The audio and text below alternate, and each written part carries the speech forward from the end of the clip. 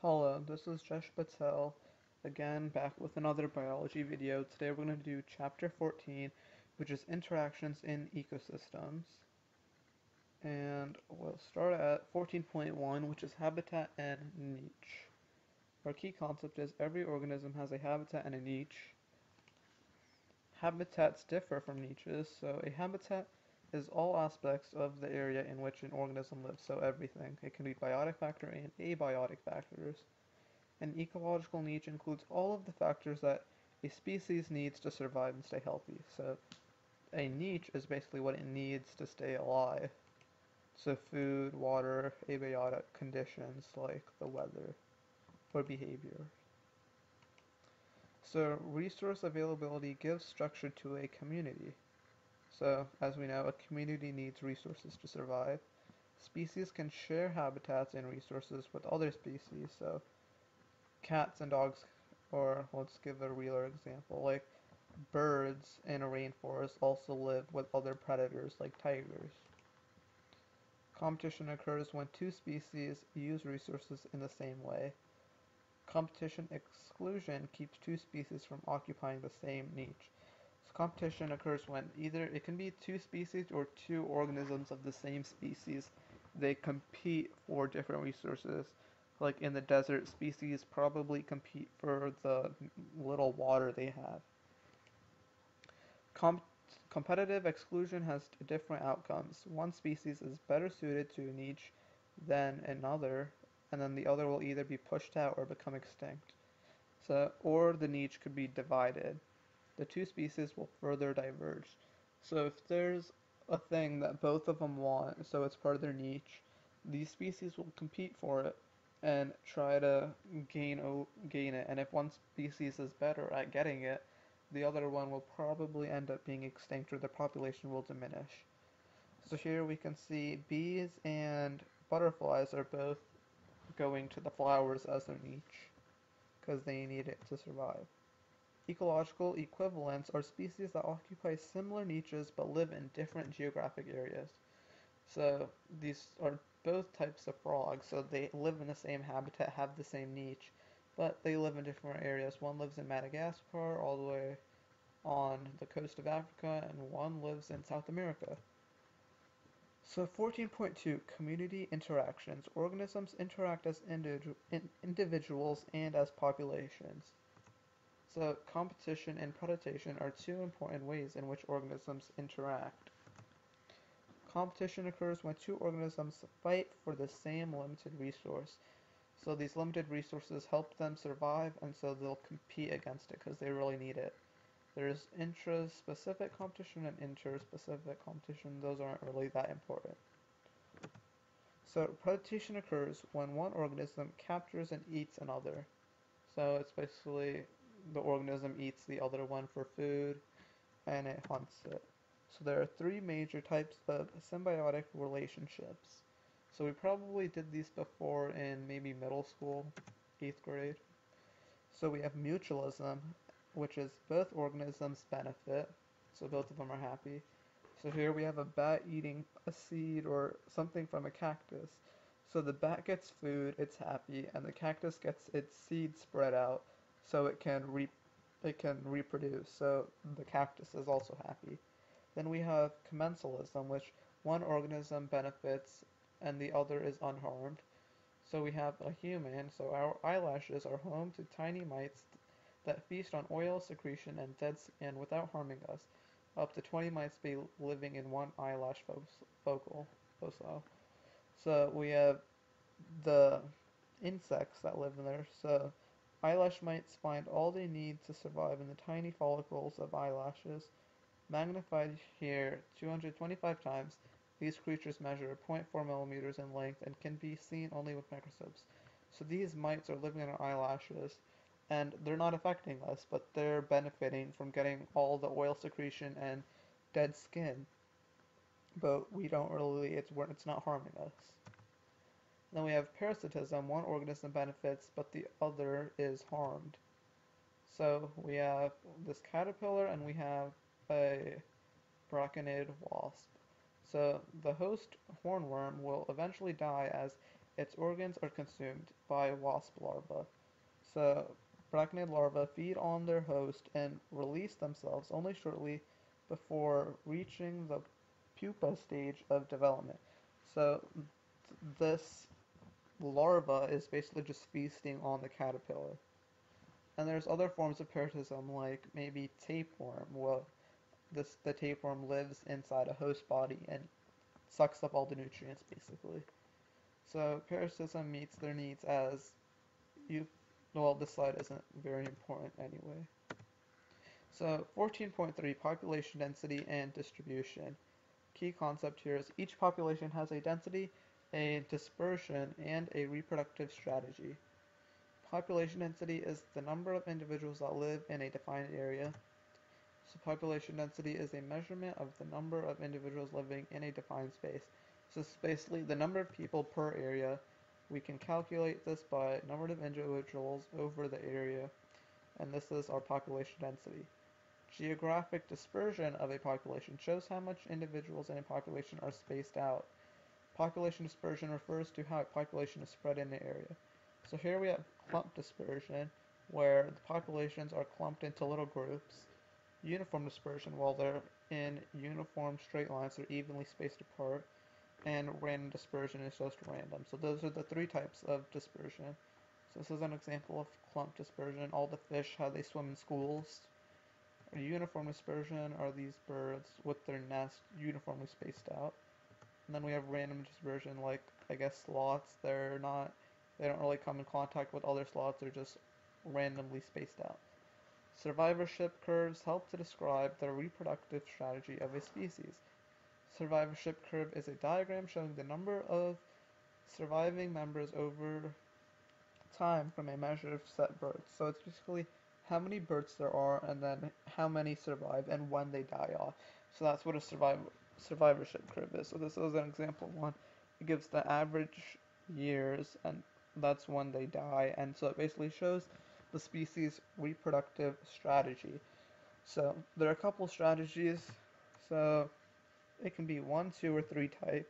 So type 1 is low level of infant mortality and an older population. So this is like humans and other large mammals that give live births.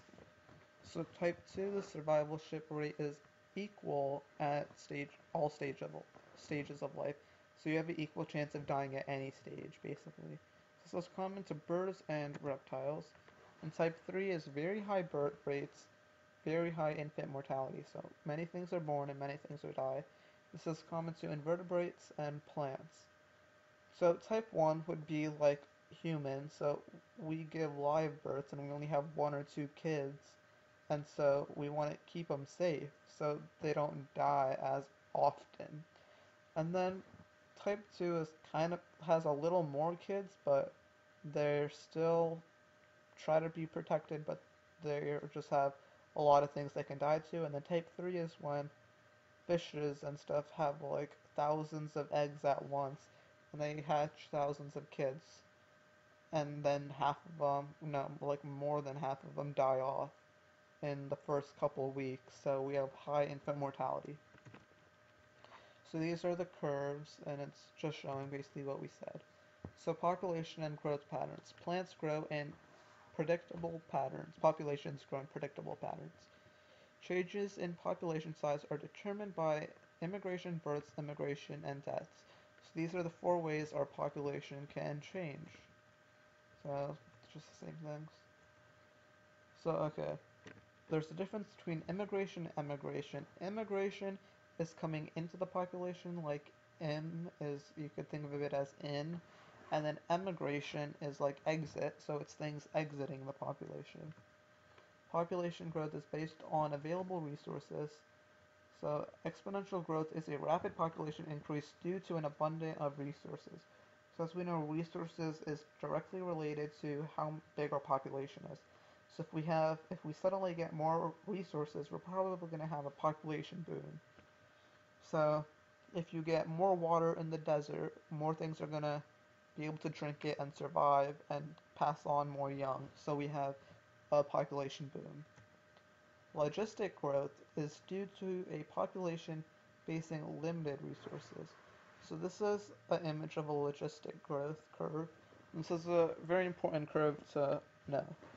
So basically the population keeps growing until it reaches its carrying capacity, and the carrying capacity is a line on the graph that basically shows how much the resources in the area can, like how many people it can supply. So carrying capacity is the maximum number of individuals in a population that the environment can support. So the environment cannot support anything more than the carrying capacity. So a population crash is a dramatic decline in the size of a population over a short period. So after they reach the carrying capacity, a lot of them are going to die off because the environment can't support that many people. So examples of population crashes would be like right here, it happened in just a month, and right here, which happened in about 3 months. So a very short, dramatic crash. Ecological factors limit population growth. A limiting factor is something that keeps the size of a population down, so it keeps it low. Density-dependent limiting factors are affected by the number of individuals in a given area. So depending on how many people there are, this is the limiting factor that's affected by it. So density-dependent limiting factors are affected by the number of individuals in a given area. So the limiting factors change depending on how many people there are. So predation, if there's more prey, the predators will eat them easier. And then there's competition, parasitism, and disease. So competition we know is them fighting for the same resources. So if there's more people, there's going to be more competition because they're going to have to share among a bigger group.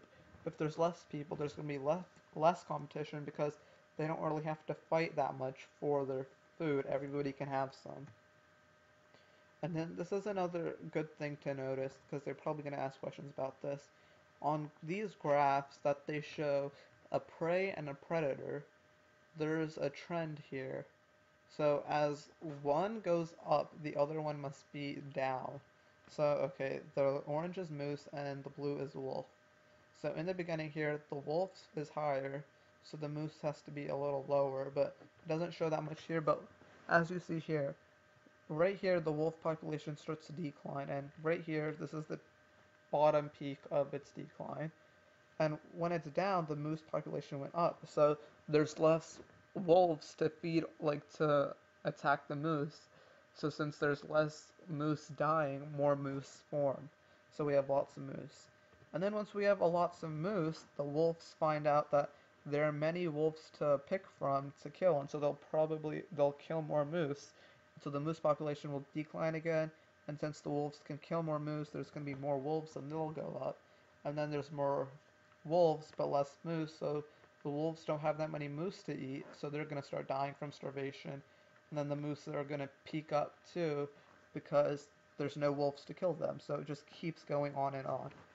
And it's kind of like it can kind of be like the same thing with evolution. One thing evolves, then the other evolves. So the prey evolves, the predator evolves, prey evolves, predator evolves to counterbalance each other. So density-independent limiting factors limit a population's growth regardless of density: unusual weather, natural disaster, human activities. So these three things they don't have to relate to how many people there are. There can always be a natural disaster, and there will always be unusual weather. The weather doesn't go, oh, there's 50 people there, I'm gonna choose rain. It's random. And then human activities, we don't really care how many animals there are there, we just do what we want to do. And it causes disasters. So ecological succession. Ecological succession is a process of change in the species that makes up a community. So succession is basically remaking a community, or starting one. Succession occurs following a disturbance in an ecosystem. So once an ecosystem burns or dies, there's succession to rebuild it. Succession regenerates or creates a community after a disturbance. A sequence of biotic changes, damaged communities are regenerated, and new communities arise in previously uninhabited areas. So basically, after like a lava spill here, the community will eventually regrow. So there are two types of succession. There's primary and secondary. So primary succession is started by pioneer species. So these are just pioneer species are basically just new out of the blue species. They just come. They weren't there before. So this chart here or this image here is supposed to show the soil is all rocky and bad and nothing was there before, and so these pioneer species, these little bushes and trees here just came from seeds from somewhere and they started to grow and they created a nice forest here. And then the glacier is to show that once the glacier washes away the rocks and sediment below, there couldn't have been anything growing there, but eventually a forest might appear over a couple thousand years. So secondary succession started by remaining species, so after a natural disaster or something. So here there might have been a forest fire or something that burned all the plants, but there was still some living.